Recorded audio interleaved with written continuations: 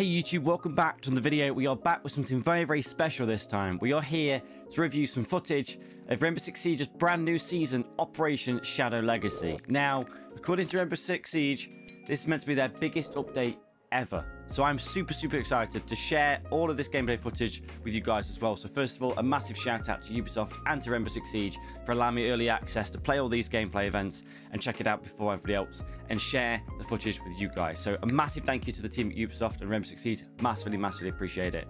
But we are going to reveal the trailer for Rainbow Six Siege Operation Shadow Legacy right now. You should know better than to write me off.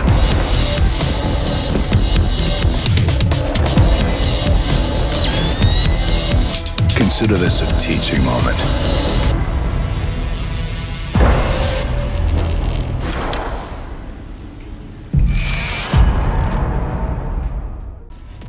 So, we are going to open up Operation Shadow Legacy together and see what it's all about. So I'm very, very excited. See, I've been away the past 2 days, so I've not had a chance to fully test all the gameplay out, but I'm really, really excited.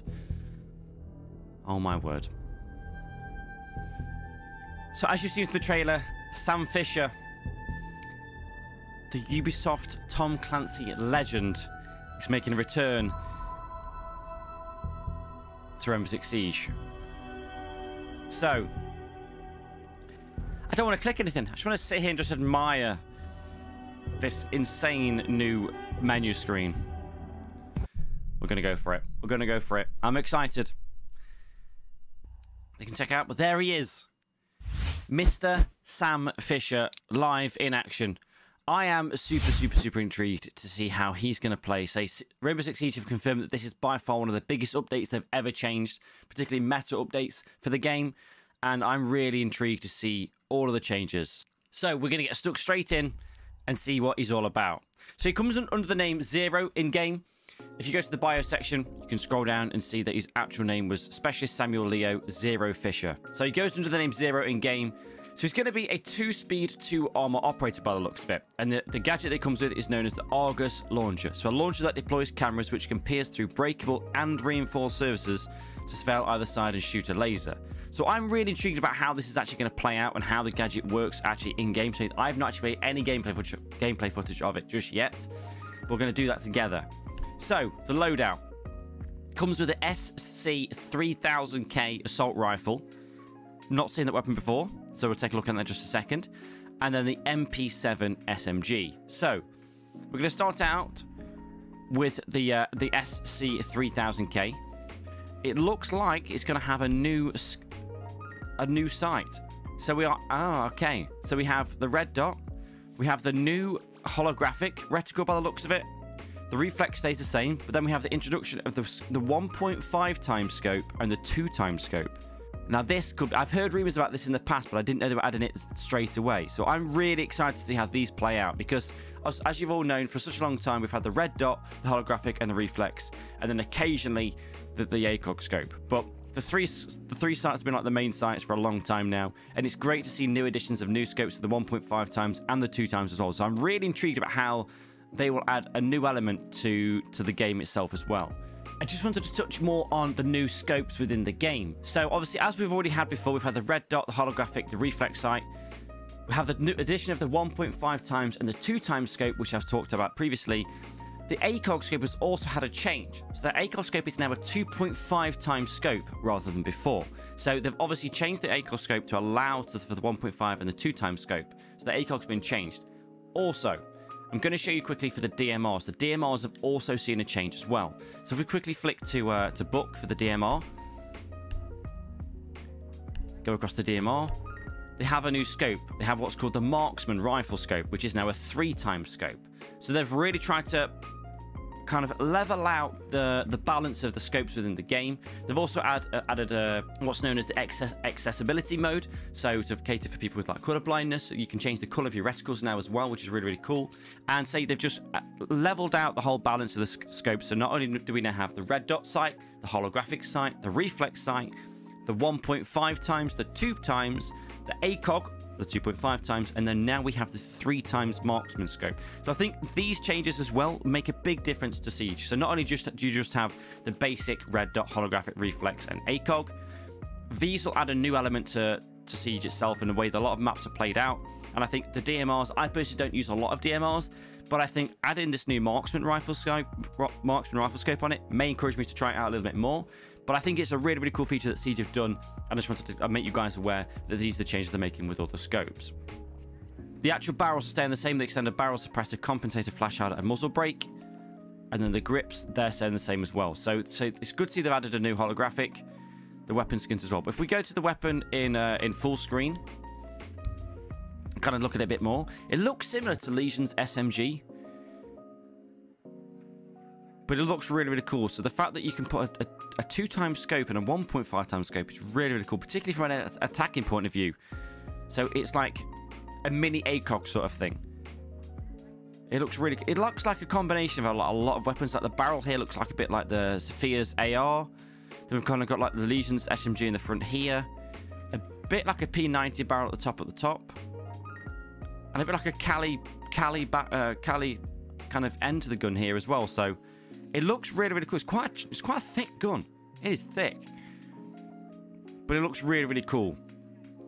Moving down into the secondary weapon. Now, this is the all infamous silenced pistol that Sam Fisher used in many of the Tom Clancy games. It looks really, really cool.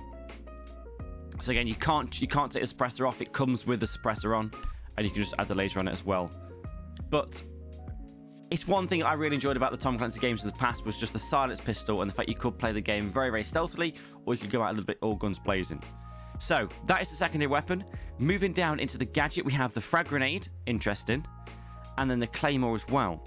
So this could potentially overtake Book with the introduction of the frag grenades. So I'm going to try out the frag grenades and see how we get on. We're going to quickly load one up. I'm going to try out this new 2 times scope and see what it's like. So, let's dive into some gameplay footage and see what it's all about.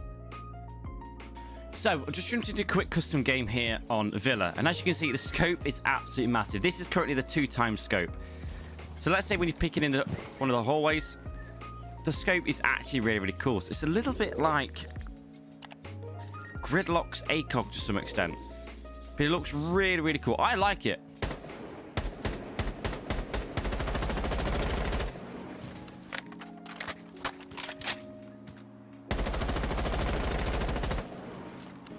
So it's slightly vertical, then off to the right. So the way you counter that is just go slightly down and then slightly to the left. So the gun's fairly easy to control the recoil. So I wanted to show you some of the new changes as well coming to this season. So first of all, as you can see, we have the map ban phase. So from now on, players can have some control over the maps they will ban. They'll be banning by banning the maps that they don't want to play for the upcoming match. So really, really cool. On unranked and ranked playlists before the operator ban phase, both teams ban a map at the same time through individual voting. And then after voting, a map will be selected randomly among the remaining ones to be played during the upcoming match. So really, really cool feature. A new element to the unranked and ranked playlist. You can now start banning maps. So obviously you can see that in like Pro League events and stuff before, but now you can actually do that in the game. So not only can you ban operators, you can now ban upcoming maps. So a really, really cool feature that I think will be will spice up the unranked and ranked playlist as well. And it might encourage me to play ranked. I don't know. We'll see. I can't promise you. So now I want to show you all about Zero's new gadget, known as the Argus projectiles. Now, these are all about intel. As you know, with back in the day of Sam Fisher, he's an intel operator, intel character. That's what he's all about. So with these new gadgets that Zero has, they are used to create intel. Now, according to Ubisoft, and I quote, this is me reading something right now, it says, Zero can fire his Argus projectiles into any breakable and reinforced surfaces, walls, floors, hatches, and ceilings, to burrow through and create a camera vision on both sides of the barrier. Even if they aren't penetrable, Zero's camera projectiles will stick into most surfaces. So I'm going to try something right now on Trophy Room Wall and see if it'll show a camera between this wall and then into Astronomy as well. So this is a live test. We're going to see how it goes.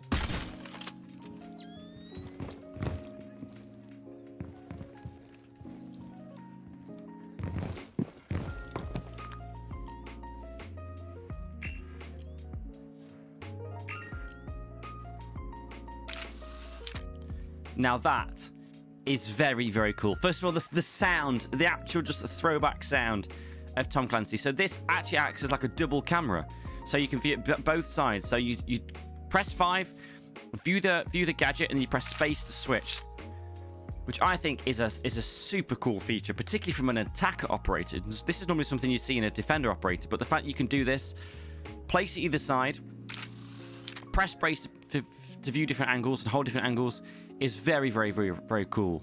Now, I only think that Zero himself can switch the camera angles, so I don't think if Zero was to have died and somebody was to spectate the camera, I don't think they would be able to switch. So it's only an operator-controlled gadget.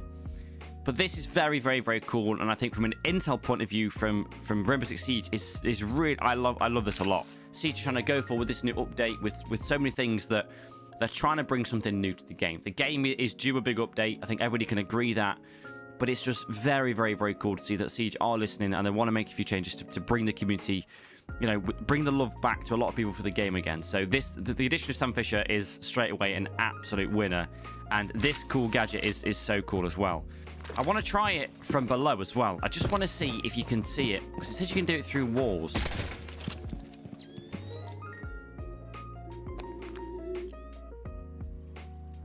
That is so cool. So you can do it from below. So you could plant at a bomb site, hide under the floor below, stick one of these up, and then control the angle and quickly, so they're not going to suspect this. You could wait for them to try and defuse it, and take them out with either his cooked frag grenades. So this is really, really cool. I like it. I like it a lot.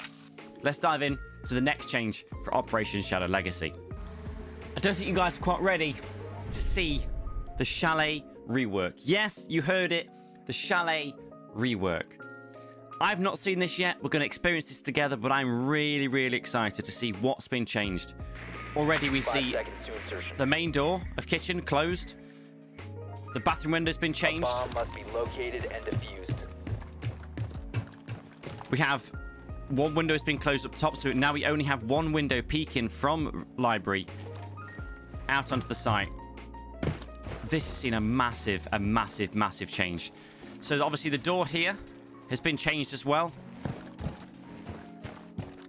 So now we have just the one window into... Let's just open this up and see what's been changed in here. This is going to take me a while. So the actual room layout is quite similar. Oh, okay. Okay. So we have the hatch above, again, which is still the same. It's been moved slightly across. Before it was like slightly more towards door side. It's moved slightly to the right.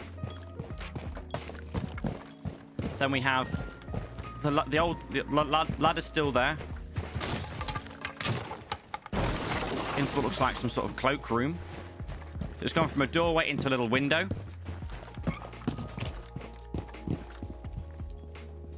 Okay, so this part here is similar sort of scale to what it was before, going down and lower. I'm very, very, very intrigued to see what this is going to be like. Very intrigued. This is very cool. Where does this go? Surrounded to bar stock to into bar. Okay, so bar is now become huge. Absolutely huge. This is really, really cool. So you can now, it's not only just like one doorway into the site. So if this was reinforced and you had hatch control and this is reinforced here, there's only one doorway that people could come from to try and counter and get back on the sites. So I like the idea that they've added another rotation into the site to have greater site control. So the bar area now feels absolutely huge. Where does this take you? So this is now... Okay, this is crazy. This is main lobby. So this used to be obviously the doorway into the bar area. And then we had into kit. This went into kitchen. I believe this is still going to go into kitchen. So we'll have a look in just a second. So yeah, this has gone into kitchen. This has seen a massive change as well. This is really, really cool. So the actual kitchen itself has seen a kind of similar sort of structure. The hatch has moved again from being about over here to the rear end of the kitchen. There's now no more kitchen window, which is massive because I used to get killed so many times from the kitchen window. But this is really, really, really cool. I love this a lot. So then down into the main entrance, into kitchen. You can now get into kitchen through that way, or... Oh, no, not along the hallway again. This map is very, very, very cool. So, and again, this follows... Oh, my word. There's That's like the most random way of commentating a map ever, but this is crazy. So obviously you can make a rotation hole there and follow the same sort of way into kitchen. And then we have into the trophy room. Now the back stairs. We're gonna come down those later on. We're gonna go up the main stairs and follow that way, but this is really, really, really cool.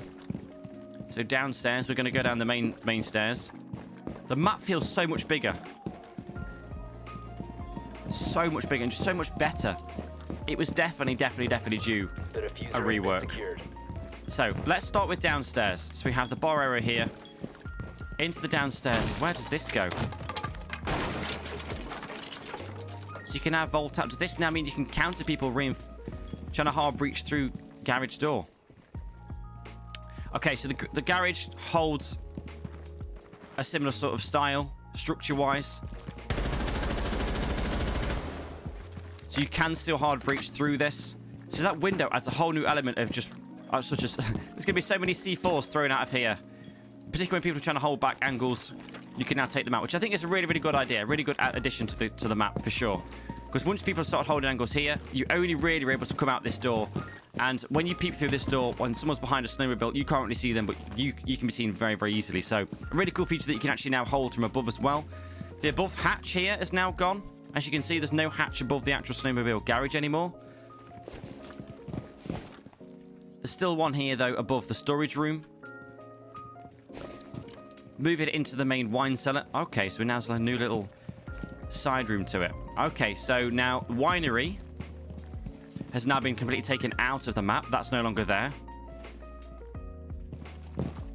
With the addition of this new soft wall, which I believe is going to be just the normal. Okay, so this would have been winery wall, which is most likely normally reinforced. I think this adds a new element to the map. It feels a lot better. A lot better. Where does this one go here, then? Oh, okay. I didn't even see that. So now you no longer just have to go through this door and push into sight. You can actually rotate another way into the other side as well. So I think it's a really good idea. Siege just started to do this with a lot of map reworks at the minute, with adding new rotation holes or rotation pathways back into sites. So you're not just having to like push through one doorway. So I think that, I mentioned earlier on, they did it in the house bathroom upstairs, and they've done it in both the bar area and the snowmobile garage as well. So really cool addition. I think it balances the game out as well, so it's not just catered for like the Pro League players. And then the back area here is pretty much identical to before, with the two doorways that you can breach in. The back room with the hatch, the door right there, the car's still there, fridge. Moving away back up. So then this now takes us back to where the old kitchen door would have been. Okay, so let's go back down into the main area and try and go up the main lobby stairs. So we'll experiment with a few different angles and different staircases as well. But so far, I'm really liking it. Really liking it. Let me know in the comment section of this video as well right now, where you're watching it, if you prefer the old chalet or the new chalet so far. I know what I prefer. To see what the outside looks different. Okay, so we still have the outside balcony here. The actual windows into the top bomb site has now been taken out. The actual balcony's gone on both ones. We still have the bedroom windows up here. We have the walkway down into the garage, which is still the same. Obviously, the kitchen window's no longer there. The two soft windows here have now been boarded up, so we still have just the main doorway. And then we have going into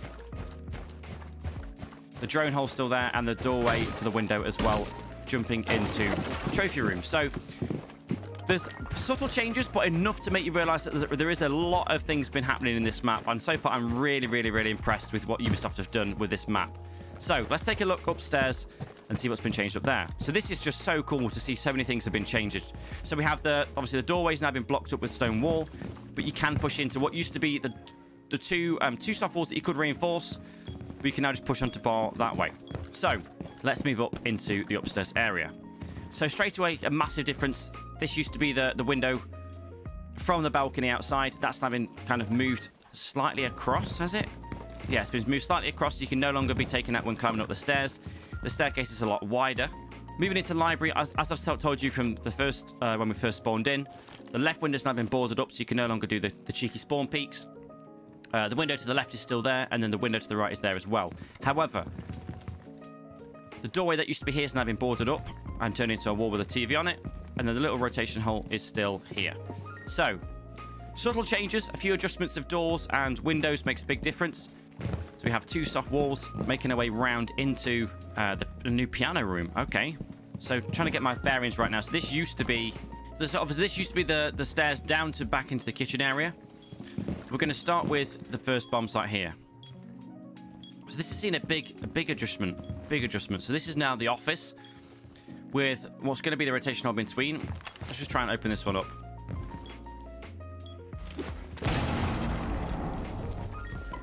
So this would have been the outside balcony. So you can then no longer run out and spawn peek.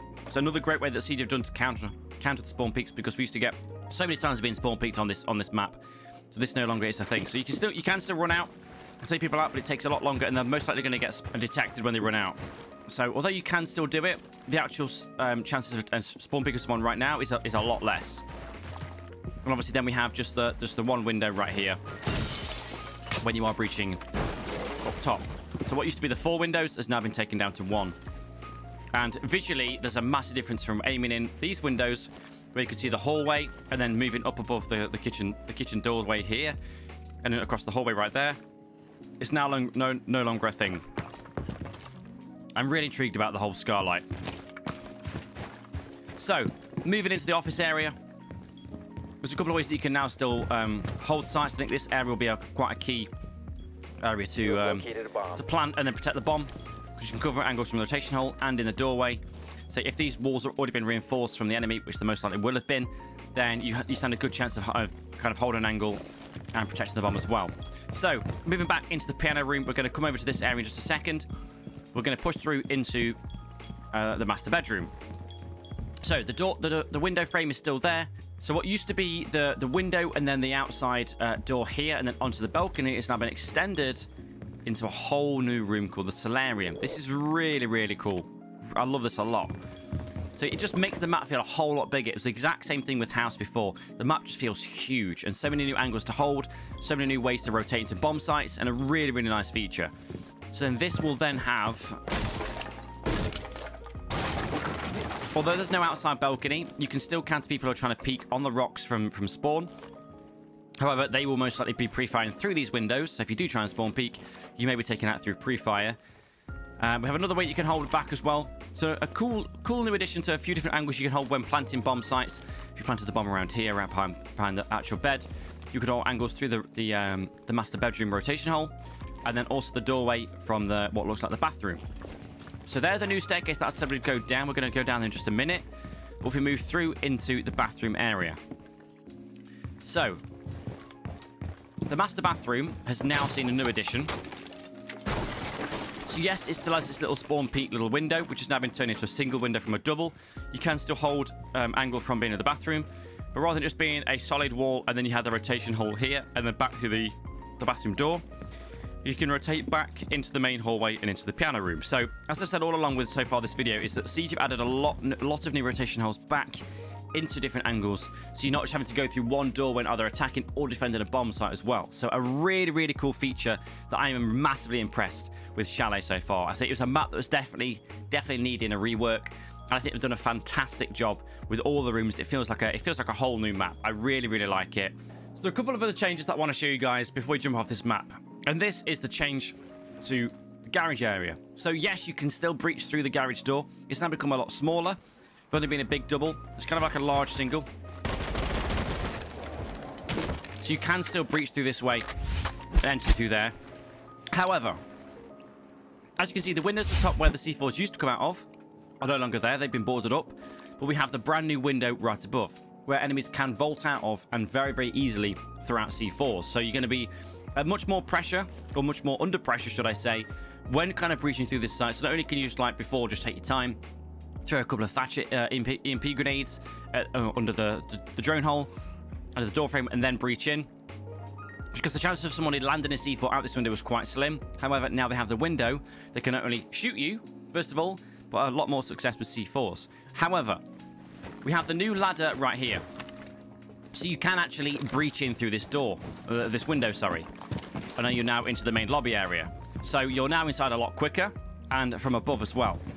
Well, that's not the only thing I want to show you guys as well. If you look up, yes, it does say hold space to rappel. Yes, we are rappelling up to the roof. So, as you can see, you can now get on the roof of Chalet.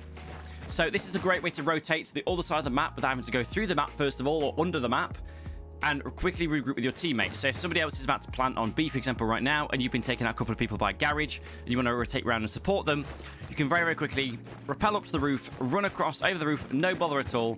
So, you can't actually enter the site from the roof. However, you can breach in through the windows here, or the windows just further down as well. So there's multiple ways that you can actually rotate back into site very quickly. For example, you could rappel down, quickly breach into the new solarium room, and then be ready to support your teammates while they're planting in the master bedroom. So another really cool way that you can actually get around onto site, because the map feels so much bigger right now, there's a really cool way to kind of just regroup with your teammates, or kind of find a way to rotate and catch enemies off guard. So overall, I'm very, very, very impressed with a change to Chalet. Ubisoft have done a fantastic job. I'm very, very excited to keep playing this map a little bit further. So, last couple of changes, let's go. So, we have the new edition of the hard breach charge. Yes, hard breach charge. As you can see down below by the G button, we have the brand new hard breach charge. Now, according to Ubisoft, I'm reading something off my notes right now, and it says, much like the breach charge, this gadget is meant to be deployed on a wall, hatch, or barricade and blast through it. However, the hard breach charge also works on reinforced surfaces and leaves a medium-sized hole that operators can navigate. Take care to not stay too close, because the charge is automatically activated shortly after deployment is done. So compared to normal breach charges where you'd plant it, you step back a bit and then you'd press the button to activate the breach charge, this hard breach charge does it on its own. So we're going to take a look. This is the first time I've tried it. So as I say, this can be used on reinforced walls, hence the name hard breach charge. So another new element to Siege, with a whole new changes with the hard breaches as well. So let's give it a go.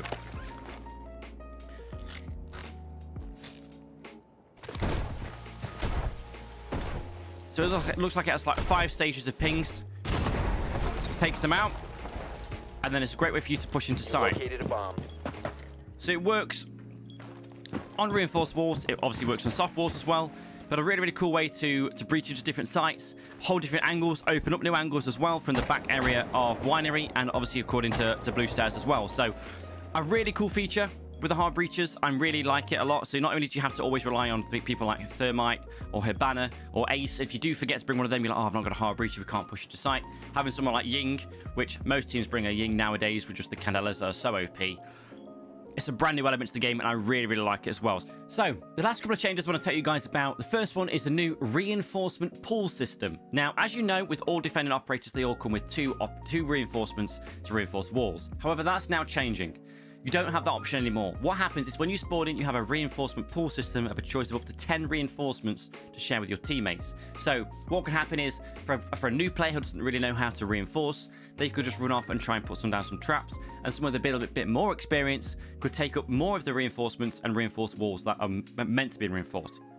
Now, the very last update on this video, I promise we've covered a lot in this video, and this video is a very long video, so I do apologize, but it is Thatcher's EMP grenade. Now, as you know, when playing Thatcher, sometimes when throwing the EMP grenade, some, for example, reinforced walls, it will completely disable any traps, so K-traps or bandit tricks, completely disable them. Things like Melusi's gadget, it will temporarily disable them, and then you can push in. And then later on, a few seconds later, Melusi's gadget will come back again. So now what they're doing with the changes, they are balancing it all out and making it temporarily disable all enemy equipment. So, for example, if you were to throw an EMP grenade on a reinforced bandit wall, all that'll happen, it won't destroy it. All that'll happen, it will temporarily disable it.